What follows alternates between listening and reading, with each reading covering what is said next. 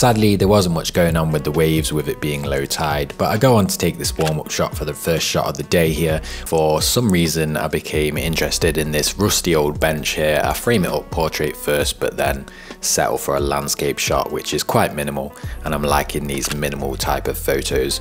Next, as I'm walking back down the pier, I notice a couple here walking along towards me, so I get my camera settings ready because I know I'm going to turn around and get a shot of the back of them walking down the pier.